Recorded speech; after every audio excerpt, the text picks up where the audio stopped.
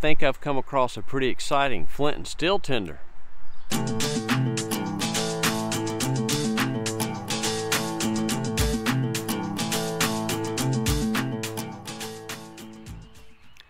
I've made slow match or nitrated tinder several times in the past. Here's some I made up about a month ago. The way I make it is I take cotton denim squares like this and soak them in a dilute solution of potassium nitrate. Well, cotton all by itself will burn, but it doesn't like to stay lit, and it doesn't smolder very well. But when you mix in some potassium nitrate, it'll smolder, and it'll smolder hot. It's good for taking flint and steel sparks. It'll of course ignite with a ferro rod, and I've even used it for some solar ignition. Well, the good news is potassium nitrate's not hard to find. You can find it at your local hardware store in the form of stump remover. This is a Spectracide version. I think I paid less than $10 for this bottle. Well, recently in my random YouTube feed, I've been getting some videos from other fire makers who've been mixing potassium nitrate with cattail down. Well, it's mid-May here in southern Ohio, and all of last year's cattails are in full fluff. So on a hike recently, I brought several of these home with me, and I decided to mix some cattail fluff or cattail down with some potassium nitrate and just see what I could do with it. Let me show you what I've got mixed up so far. Here I've got just a 16-ounce red Solo cup, and inside I've got the fluff from 2 cattails, and I added maybe 2/3 full of the hottest water I could get out of my indoor tap, and to that I added 2 heaping teaspoons of potassium nitrate. I didn't measure anything, I just kind of eyeballed it. It's the same procedure I used for making nitrated tinder with my cotton denim squares. I stirred it all together to try to break up the cattail fluff as best I could. And I'm gonna let this soak for a couple hours while I go do some other chores around the house.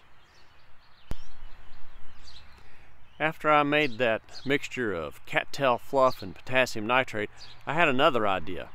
I wondered what would happen if I did the same thing, but instead of adding potassium nitrate, I added some ashes.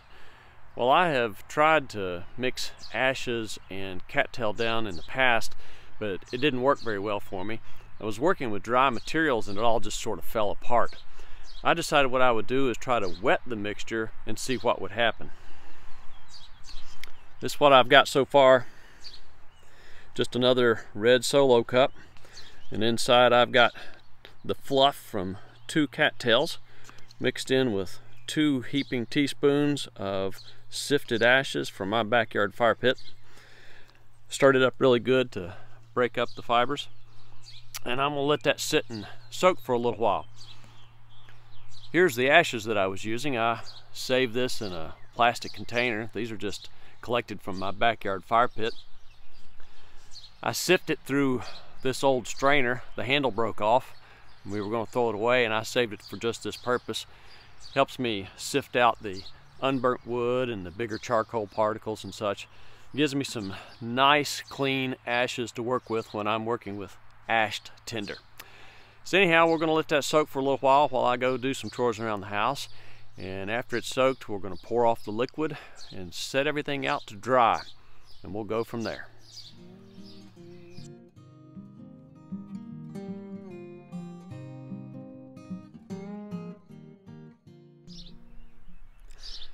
Here are the final products. I let the ashed and nitrated cattail down mixture sit and soak for a couple of hours. Then I poured off the liquid, put the mixtures into their own separate tin pans, and left them to dry for a couple of days. On the right hand side is the cattail down that I mixed with ash, and on the left hand side is the nitrated.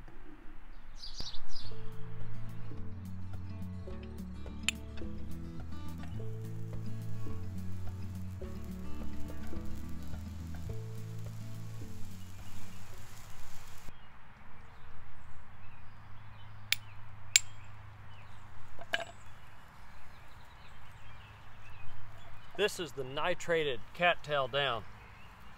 It takes a spark really fast, it burns really hot, and it puts off a thick cloud of black smoke.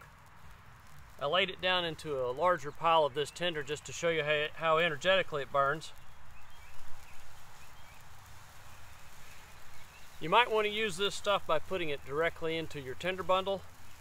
You could even put it directly down in the fire lay if you want. But nevertheless, nitrated cattail down is the real deal.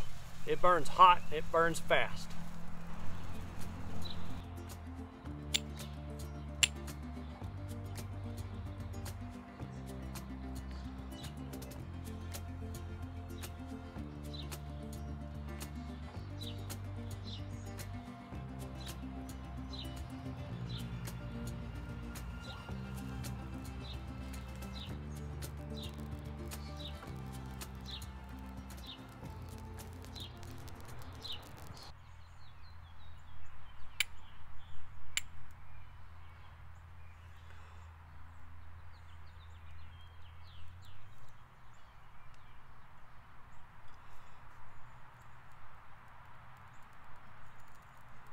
This is some of the ashed cattail down.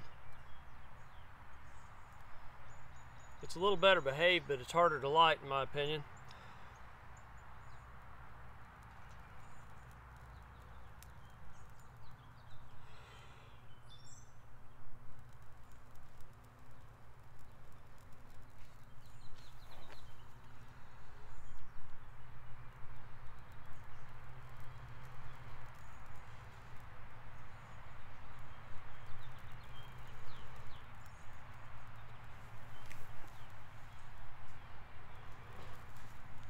Whew, that got me in the face.